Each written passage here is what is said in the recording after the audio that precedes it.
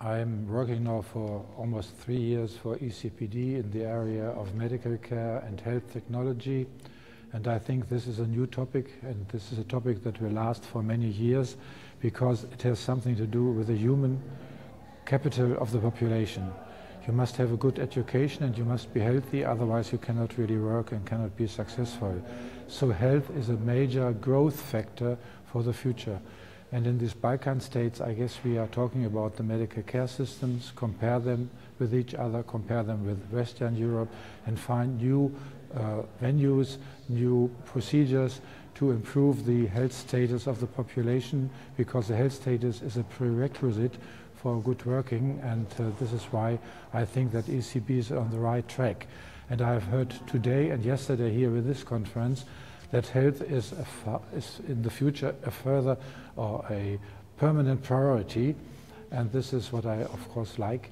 And I brought some colleagues from Germany and from other Western European states to these conferences so that we are coming closer, because I would like to help the Balkan states to come more to the north and west of Europe, and so that we are a little closer. And this is good for the population, and health is a major factor apart from education. Education and health together is the human capital, and the human capital is the prerequisite for growth and for the future and for a higher productivity. When you are not healthy, when you don't have an education, you cannot do anything. And this is why we are supporting this area, and we do the same thing in our country as well. So we are investing more in health, and we are not talking all the time about cost containment, cost containment. Cost containment is not so important. Important is that this is a growth factor, and we have to support it.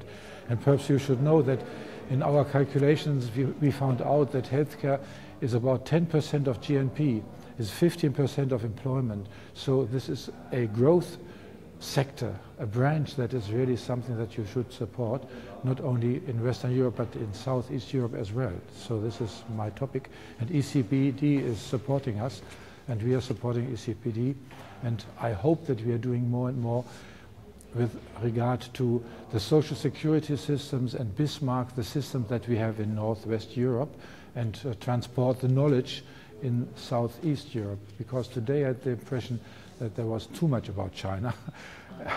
And Western Europe is an important factor as well, and there's competition of course between Europe and China and United States and the Balkan states as well, and they should know what they would like to do.